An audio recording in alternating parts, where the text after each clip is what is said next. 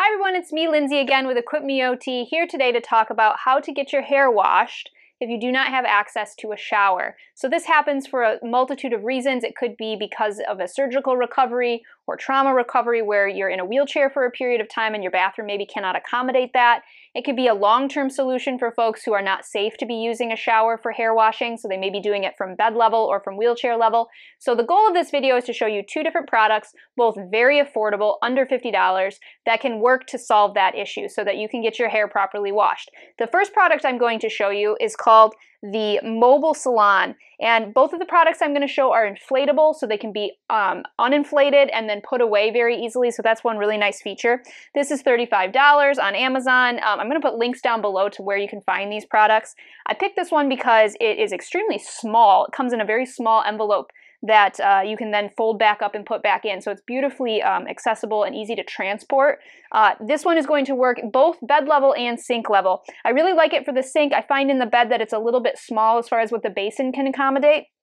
But basically what you would do is put this around the client's neck if they're in a seated position. I have here a rolling chair. I only recommend a rolling chair like this if a wheelchair is not available and the person is safe to transfer into something like this. You'd want to block the wheels so that it's not rolling away on you when you're doing this. This kitchen accommodates it because of the L shape, so I can kind of cram it in the corner. Now, what it's meant to do is kind of bridge the gap between the chair around the person's neck and then able to go into the sink. It has this small cushion here. I find that this little inflatable cushion doesn't provide a ton of neck support, so I would probably add a rolled towel or something like that for greater comfort. And then what it does is guide the water and the soap down into the sink.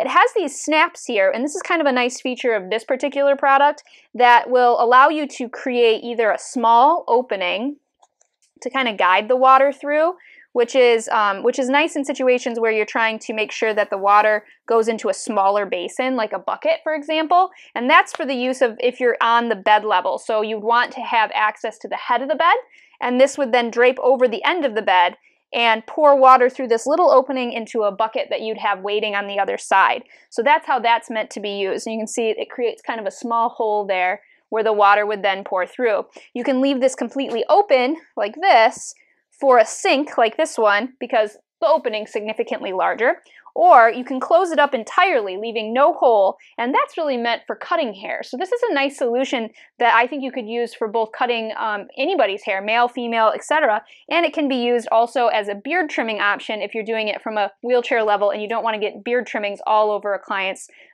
skin or all over their shirt. So that's something that you can use this for as well. So like that, it would be positioned just like this. You could use it from the wheelchair level. Anything with a back you could use. You don't want to try to use this without a back. It's very uncomfortable, believe me, I've tried it. So there you have it, the Mobile Salon. And again, this one's $35, so very affordable, folds up really small, blows up easier than a standard water balloon. I mean, it really takes very little air to fill this thing up, so that's really nice as well. Next one I'm going to show you is a product that you would use from the bed level that would be really good for folks who have significantly more limitations to their physical function.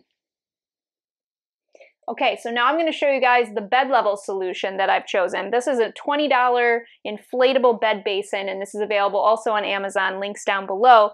This is an option for folks who are completely bedridden for bathing, and this is actually quite common if you are dealing in hospice situations or severe trauma. I used something like this with a client who had a high-level spinal cord injury who could not tolerate being in the shower for any length of time due to a trach that they were requiring for breathing. So this is an awesome option for that because everybody deserves to have a fresh, clean hair, and so I like this a lot.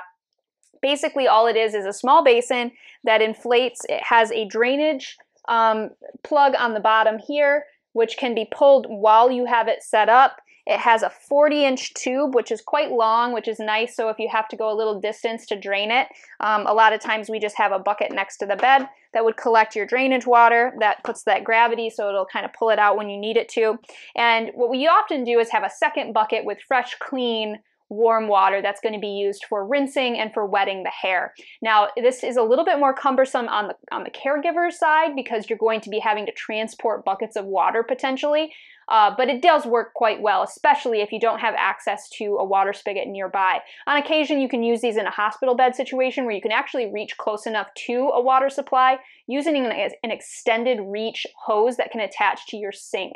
Now, this is a solution. I'll show you an image here that you can purchase. Also not super expensive, but a good option if you're going to be using a bed level basin like this. It does have a small pillow here for neck support. I find, again, it's not a wild amount of neck support, so you may need to add a towel roll or something like that to provide comfort, especially if you're dealing with folks who do have cervical neck issues.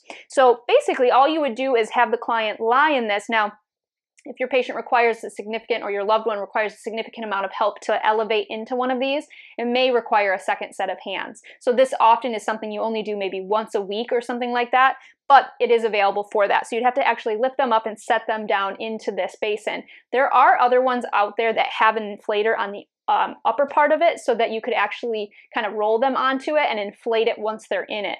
And that's a little nicer if you have somebody who's extremely limited in their mobility. But this one was a lower cost option, so I selected it. So that's basically all you would do. I like to have a small measuring cup or just a small cup to do the rinsing with. Another great combination with this is the shampoo caps. So this is something that we used often in the rehab hospitals, and basically what it is a shower cap that has shampoo already in it and allows you to get a really efficient shampooing done using less water, because obviously water is going to be a premium when you're doing this type of washing scenario. So applying the shampoo cap allows you to get that shampoo into the hair and then rinse it without using nearly as much water. So I'll link that as well. So there you have it, two excellent options for getting the hair washed if you cannot access a traditional shower. I have the sink option, I have the bed option. If you have any questions or comments, please feel free to leave them down below. If you'd like to see more videos on how to stay safe and independent in your home and community, please consider subscribing to Equip Me OT. Thank you.